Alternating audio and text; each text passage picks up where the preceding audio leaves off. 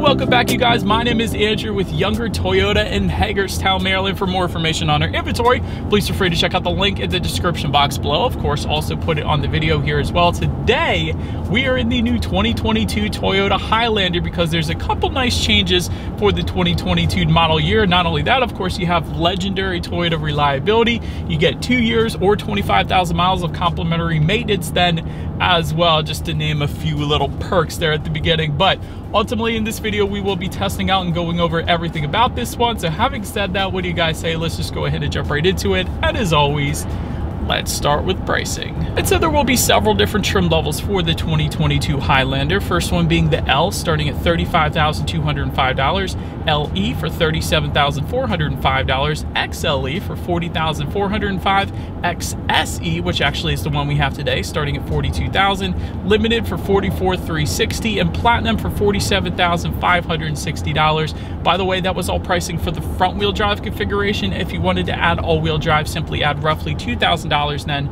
to any of those prices. But regardless of trim level that you go with, the power plant on this thing is going to be the same. Powering the 2022 Highlander will be a 3.5 liter naturally aspirated V6, putting out 295 horsepower at 6,600 RPM, 263 pound-feet of torque coming in at 4,700 RPM.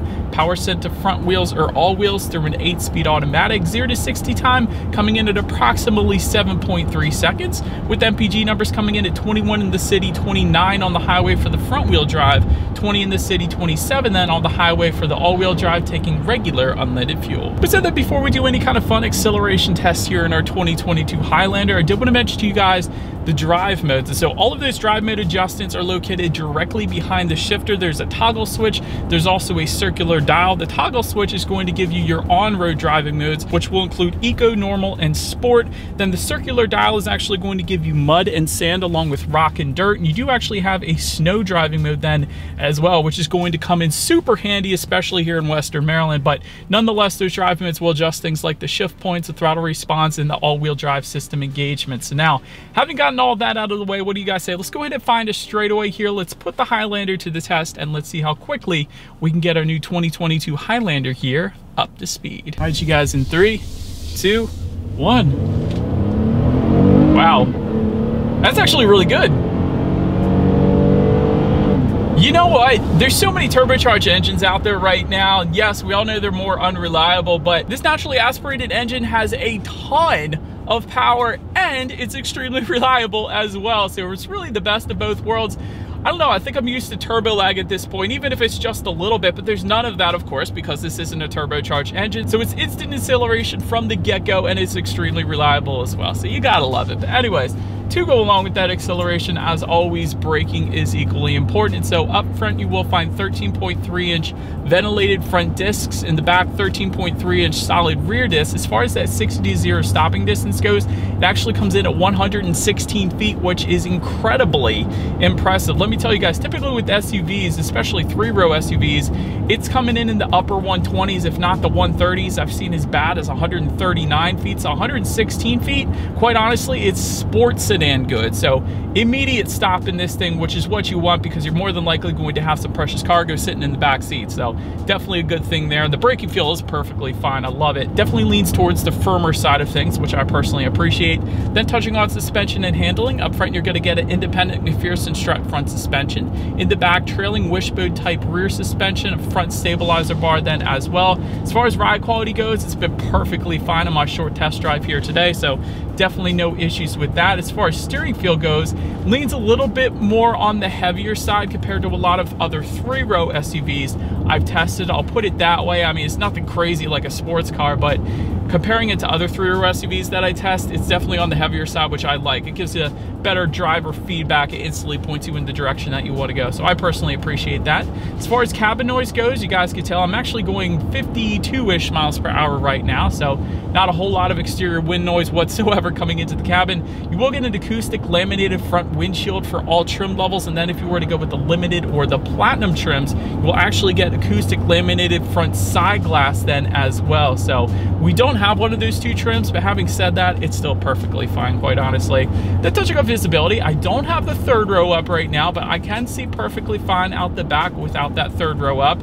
I put it that way because sometimes the third row headrests tend to be beefy on other SUVs, but right now it looks perfectly fine. Rain sensing windshield wipers do come standard on the platinum trim level, and also with that platinum you will find a 10-inch color head-up display projecting your speed limit, and safety features then as well. But that pretty much rounds out the performance segment of this review, you guys. Let's now go ahead and take a look at the exterior of our brand new 2022 Toyota Highlander. All right, so here she is, you guys, the new 2022 Toyota Highlander, finished in midnight black metallic. Just got it washed up. It looks pretty dang good, I gotta be honest. But anyways, let's go ahead and start up front on this one. Front grille, of course, is going to differ amongst the trim levels. You're either going to get chrome, silver, or black surrounds, depending upon the particular trim level that you go with the XSE being more of the sportier trim level, at least in appearance. That is why we're going to have gloss black surrounds, which look dang good on a black exterior. So that's just my personal opinion. Silver accenting then found on the lower portion of that front bumper, only if you go with the platinum trim level. That makes sense. It's more of the prestigious trim level, so to speak.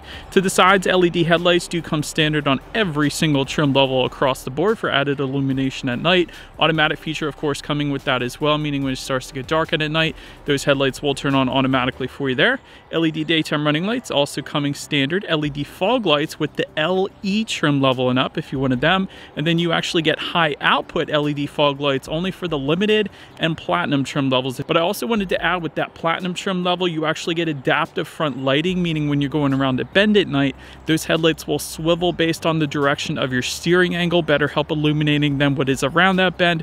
So it's kind of a safety feature in itself. And even the whole front fascia is going to differ amongst the trim levels. For example, if you look at this particular XSE trim level versus maybe an XLE, the XSE is going to have much more aggressive design as opposed to the LE trim level. So I wanted to mention that. Also really like the hood crease you guys can see here in the middle. That actually is very prominent when you're driving. I think it's a pretty cool look. It gives it more of a beefier feel when you're behind the wheel. But anyways, pretty much rounds out the front end of this one. Let's now go ahead and make our way to the side of the Highlander. All right, so now since we are around to the side of this one, silver or gloss black roof rails come with the XLE trim level and up.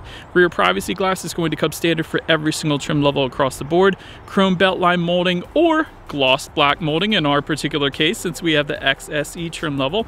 Gloss black A-pillar, you're not going to be able to obviously tell with a black exterior, but if we have maybe a silver or white exterior, or any other color really, there is going to be that gloss black A-pillar just above that side view mirror there. So I did want to emphasize that. Speaking of those side mirrors, they are body colored power adjustable side mirrors. They are heated with LED integrated turn signals as well for every single trim level across the board.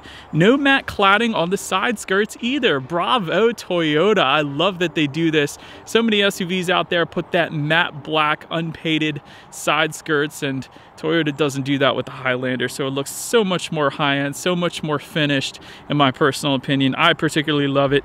Taking a look down at the wheel configuration, 18-inch alloys for the L, LE, and XLE trims, 20-inch machine finished alloys for the XSE, that obviously is what we have right now, 20-inch chrome alloys for the limited, and 20-inch silver alloys for the platinum. But pretty much rounds out the side of this one. Let's now go ahead and make our way to the back. All right, so now since we are around to the back of this one, body colored shark fin antenna all the way to the top.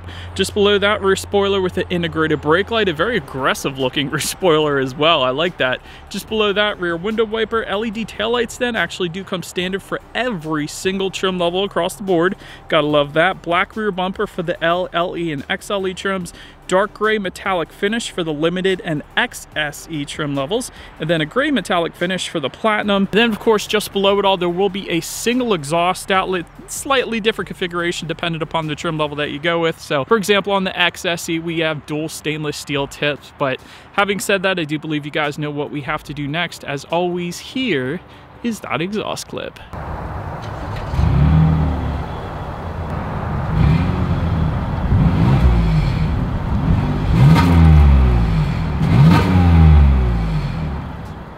And so now, since we are around back of the Highlander, when it comes to opening that rear tailgate, it is a power tailgate. If you were to go with the LE trim level and up, that is how you're going to go ahead and get that. There is a button on the key fob if you wanted to open that up. There's a button on the tailgate itself, of course, and a button by the driver's side left knee then as well. But once opened up, cargo capacity comes in at 16 cubic feet even behind that third row. If you were to fold that third row down, that bumps it up to 48.4 cubic feet. And then with all rows folded down, that is going to come in at 84.3 cubic feet. So definitely a good bit of space there. Also found in that cargo area, there are 6 cargo tie-down anchors. You will find a couple of grocery bag hooks back there. There is a rear cargo cover if you were to go with the limited or platinum trim levels, and there's actually some in-floor storage, which I love seeing as well. And so I usually put my ice scraper back there. Being in Western Maryland here, it's definitely something we use, so that is what I would recommend putting back there. But then making our way up to the third row legroom, that is going to come in at 27.7 inches. So for reference, I'm even 6 feet tall. This is how much space I have back there. There is rear ventilation for all 3 rows, and the third row passengers actually do have a few cup holders back there then as well, but ultimately the third row is best left for children because it isn't a ton of space, but it should be able to fit a child. Then making our way to the second row legroom, that comes in at a very impressive adult-friendly 41 inches. Again, for reference, I'm even 6 feet tall. This is how much space I had in that second row. Bench seating can be found for the L, LE, and XLE trims.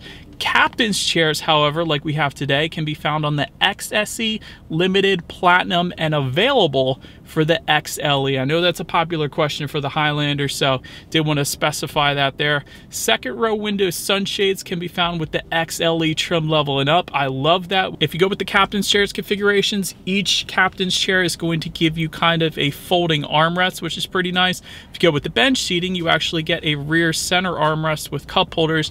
And if you go with the captain's chairs, again, you actually have cup holders between those 2 captain's chairs. So in case you were curious about where they were located, you actually can get heated second row seats then if you were to go with the platinum. And there are dual rear USB charging ports then for those second row passengers as well. And they actually can set their own temperatures as well. And we'll get to that in a little bit, but making our way then to the front seats, cloth seating with the L and LE trim, Softex upholstery for the XLE and XSE trim levels, leather seating with the limited and platinum, and new for 2022, there are now height adjustable power front seats for the XLE trim level and up. So that's one of the minor changes for the 2022 Highlander there. 8-way power driver seat though, coming with the L and LE, and you will get power lumbar if you were to go with the XLE trim level and up. Heated and ventilated front seats coming with the limited and platinum, and then heated front seats coming with the XLE trim level and up.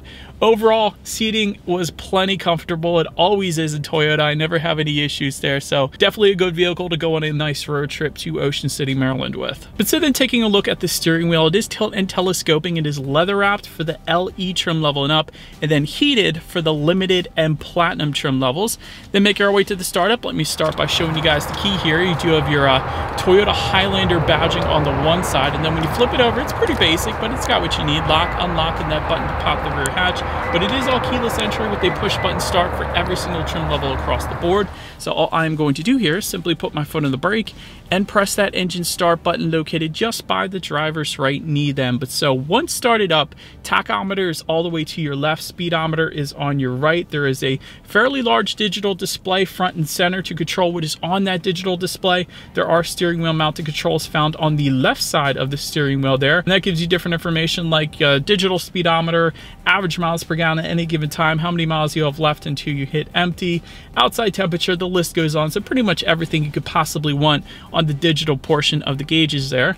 Then making our way to overall interior quality, there is a power moonroof for the XLE, XSE like we have today, and the limited trim levels. But then if you were to go with the platinum, you will get a panoramic glass roof. So definitely a good bit more light with that one. But overhead sunglass holder coming with all trim levels, and it actually comes with the rear conversation mirror, as Toyota calls it. I call it a school bus mirror, so you can essentially spy on the rear passengers. That's always fun.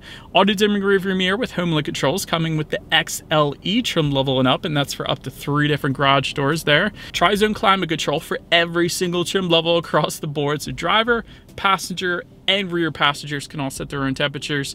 Wireless phone charger with the XLE trim level and up. Ambient interior lighting for the limited and platinum. Driver voice projection system found just in front of the driver's side visor here. That's for every single trim level across the board, so you really get to be a school bus driver then.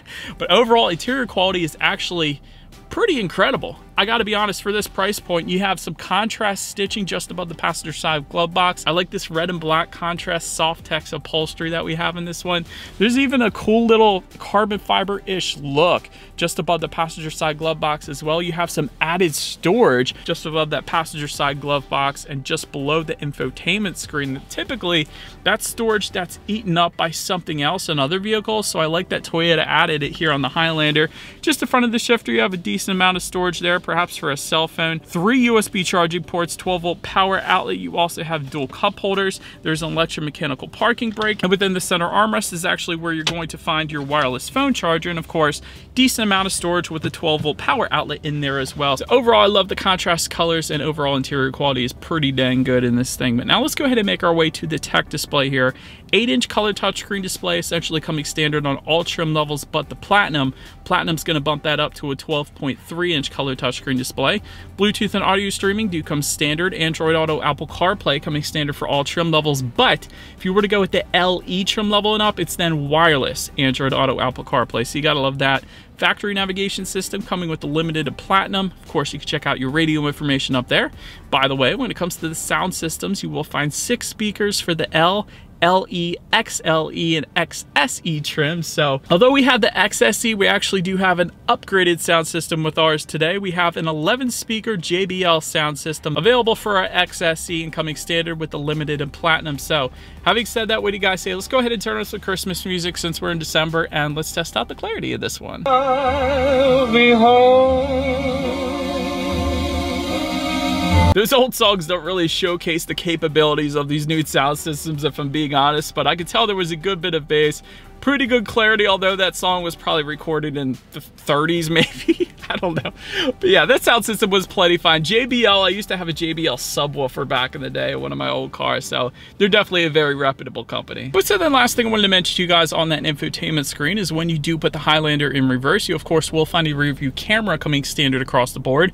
And if you were to go with the Platinum, you're going to get a 360-degree camera with a digital rear view mirror, which essentially gives you that rear view camera within that rear view mirror, which is pretty darn cool. But anyways, that as always is going to lead us into safety. And so to start, the Highlander is an IIHS Top Safety Pick Plus, which is the very highest designation given by IIHS, and that pretty much says it all right there. Front side curtain airbags do come standard, driver's knee airbag as well. In the back, you're going to have latch, aka lower anchors and tethers for children for the rear car seats, rear child door locks, tire pressure monitoring system, but also for all trim levels, you will get Toyota Safety Sense 2.5 Plus, which gives you a pre-collision system with pedestrian detection, dynamic radar cruise control, lane departure alert, automatic high beams, lane tracing assist, and road sign assist then as well. Then if you were to go with the LE trim level and up, you're going to get a blind spot monitoring system with rear cross traffic alert. And lastly, limited and platinum trims are going to add front and rear parking sensors along with automatic braking then